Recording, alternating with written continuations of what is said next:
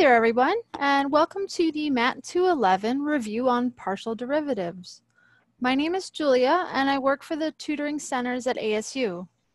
So for our problem today, we're going to look at finding the partial derivative with respect to x, the partial derivative with respect to y, and then evaluating both of these partial derivatives at the point 1, 2 for the function f of xy equals 10x squared times y plus 3y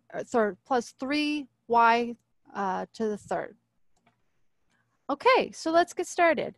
So first thing we're going to do, we're going to look at finding our partial with respect to x. So we're going to, let's see, just write this down here to make it clear for ourselves.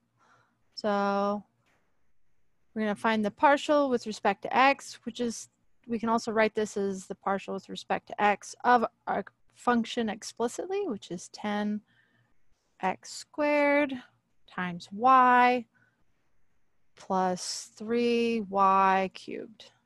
Okay, so when we take a partial with respect to x, we're going to treat y as if it is like just a regular constant. So it's another constant multiplied against our x here. So it'll be treated the same way as like our 10 and our 3.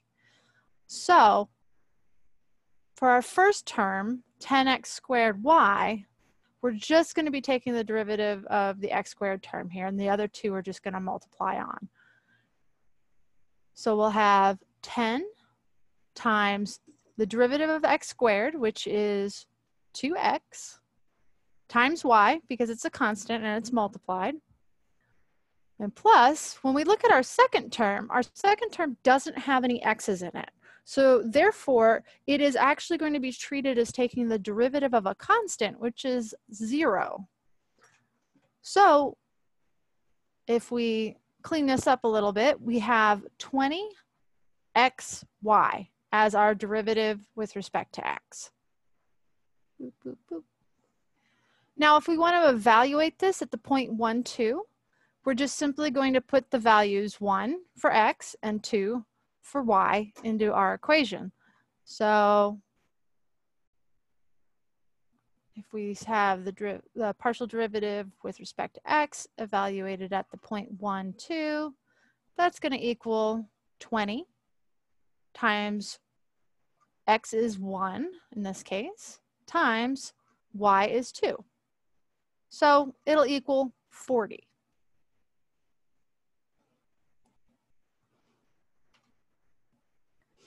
Now let's turn our attention to our derivative with respect to y. Oops, let's clean this up so it's not a mess. There we go. Got to be readable.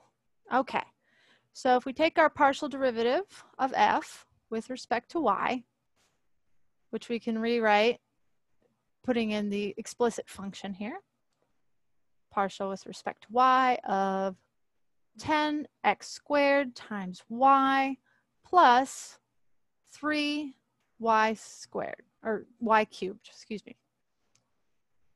So again, just like we did with our partial with respect to x, we're going to treat any variable that's not y as a constant. So in this case, our x term here is just going to be treated as a constant. So we can just roll it right in with this 10x, this 10 over here. So the whole constant here is treated as 10x squared.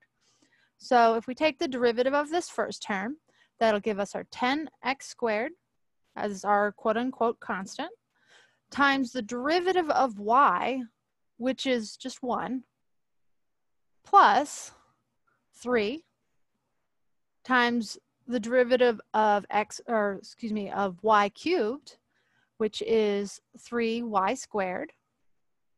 So this gives us 10x squared plus 9y squared as our derivative of f with respect to y.